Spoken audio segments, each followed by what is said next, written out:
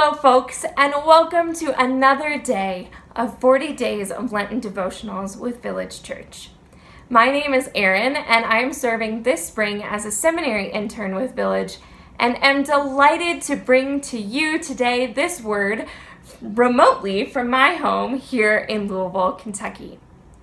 Perhaps now, more than ever, you might be somewhat familiar with my city of Louisville, as national news organizations have reported on the protesters, activists, and organizers who have spent every day of the past year taking justice to the streets, demanding police reform in the wake of the murders of Breonna Taylor and David McAtee.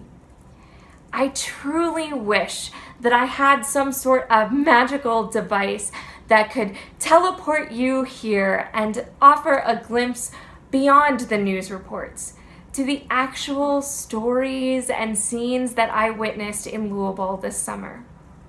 Moments of marching and protest and lament and celebration in the streets, where the Spirit of God was palpable and hope was real. While I don't have access to a teleportation device, I do have access to the scriptures we as Christians hold dear.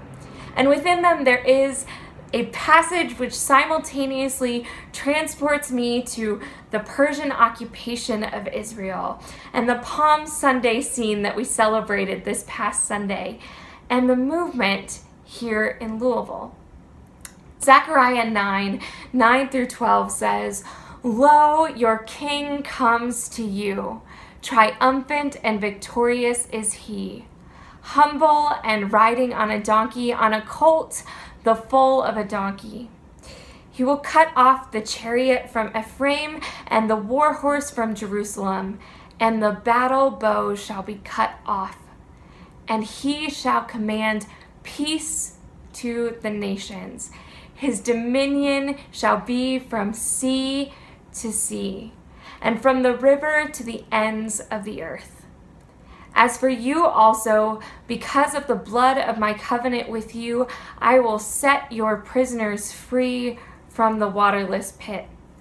Return to your stronghold, O prisoners of hope.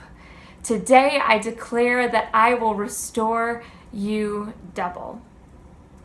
I suppose that wherever you find yourself in this life, whether in Louisville or in Kansas or somewhere else in time and space entirely, you too will likely face situations and circumstances which require a hope that takes you captive, that requires the incoming of God who moves on behalf of freedom and of peace. This summer, in the streets in Louisville, I was able to witness powerful Black women who carried God into our city. Women like Minister Stachel Bussey, who is committed to feeding both hungry bellies and hungry souls, and Shamika Parrish Wright, who is committed to freeing the wrongly imprisoned. In a summer which felt like a waterless pit for many, these women were examples of King Jesus to many and to me. I pray that wherever you are, no matter the circumstance, that you also might catch glimpses of the coming King in our midst, being brought forth triumphantly, victoriously, and humbly yet boldly, bringing liberation and justice.